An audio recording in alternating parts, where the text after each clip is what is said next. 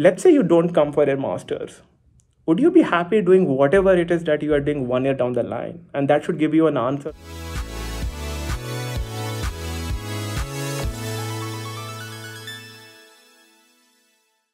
I did my bachelor's in electronic and communication engineering from NIT Rourkela. It's in Odisha.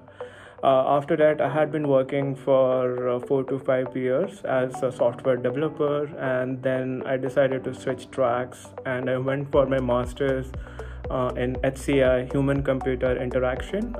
It was at Carnegie Mellon University in Pittsburgh. And after that, I got an opportunity to join Amazon as a design technologist. It's a role in the field of UX, and I have been here since. So HCI courses, typically you would have the pick of the courses from a bit from psychology, a bit from design, a bit from engineering, and all of them will be in curated in a way that you can apply the UX process and learn much more about user experience. Any background, to be honest. My cohort was what was the best word to use it? I would say my cohort was like multifaceted in a way. We had students from engineering, we had students from design, we had students from art degrees, we had students who were lawyers, we had some of our students were in the food and wine industry, and also even so that covers the breadth of the courses. And then as far as age is concerned, we had students who were fresh out of college to people who had been in the industry for 10 to 12 years. I think my GRE was 326, 28 or something. I don't remember it. And I think my TOEFL was around 108 or something. Carnegie Mellon University is a private university, if I'm right, and it doesn't, at least I didn't get any scholarship. There was no scope. I would have loved one for sure.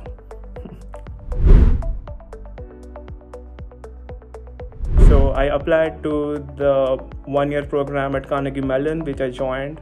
Apart from it, there were 2 courses at University of Washington which I applied. One was an 11-month, the other was an 18-month. And the last 2 that I applied was, everyone applies to Georgia Tech. Georgia Tech has an amazing course. If you're fresh out of college, I would recommend that to everyone because you get a lot more time to prepare yourself. And the last one that I applied was to Cornell. So I had planned a bit around when I wanted to apply. I got my GRE and TOEFL out of the way 1.5 years before, when I had plenty of time. And then I was chilling out until the admission season. I started shortlisting universities around June and July, and then I took a break of sorts. And once all of what was done, the first thing that I wanted to focus on was the SOP.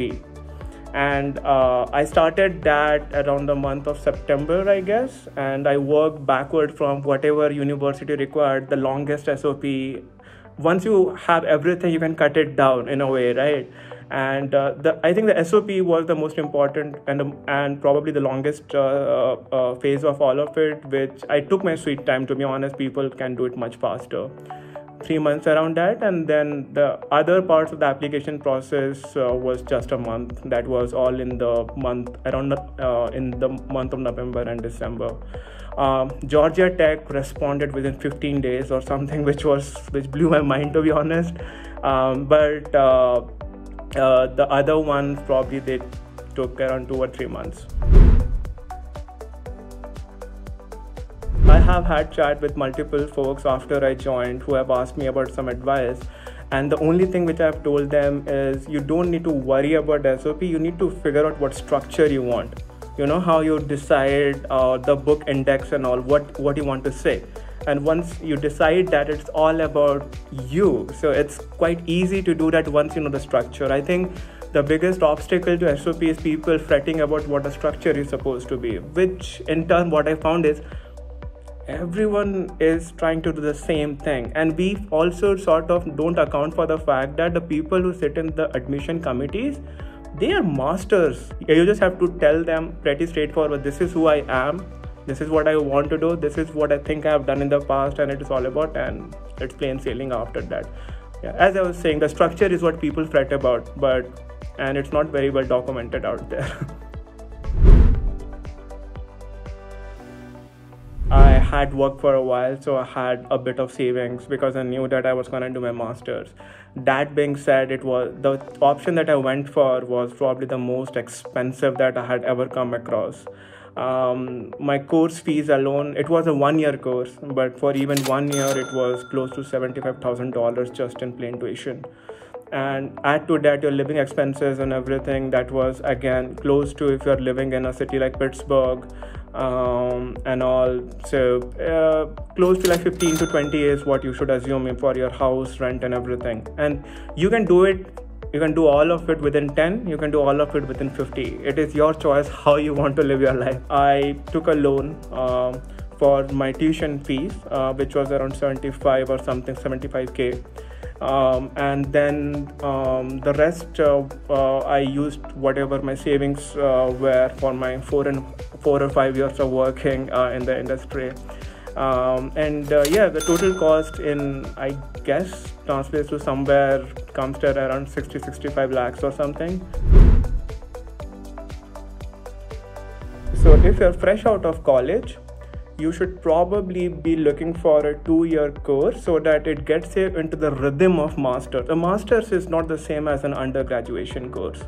It is definitely a step up. Even for US students, I feel that they feel the pressure, which is a welcome pressure, to be honest. You are not doing master for the heck of it. You are trying to make a career out of it.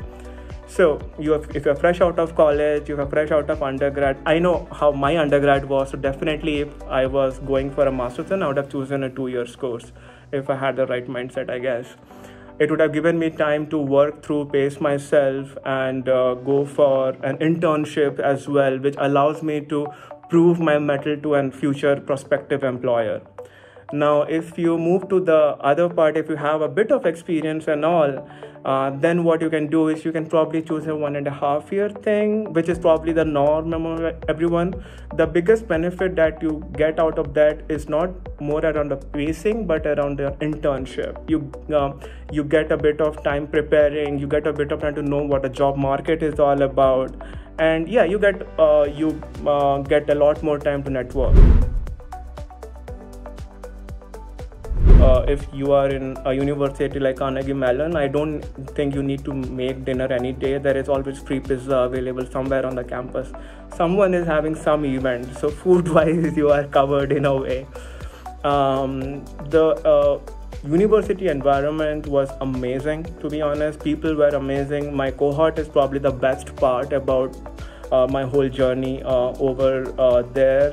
I think it was a very multicultural cohort. I think we celebrated New Year's Day like Lunar Day. We had a Diwali celebration, a Holi celebration. We had soccer matches and all. And all of that is after you would get done with the assignments and all that.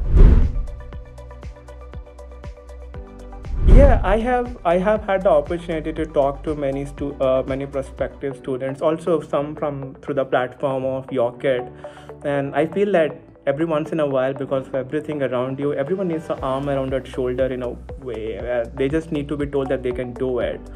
And everyone asks me, hey, should I do it? Should I go for my master's? Should I do it? Things are so difficult. What ifs and all that.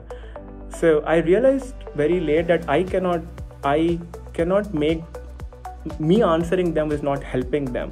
They need to answer that question for themselves, to be honest, So I just speak from my experience, and at the end of the day, if they're still not being able to decide, I just ask them, okay, let's say you don't come for a master's. Would you be happy doing whatever it is that you are doing 1 year down the line? And that should give you an answer of if you want to if you want to do your master's or you want to do something else. That's as simple a question that anyone can ask themselves while deciding.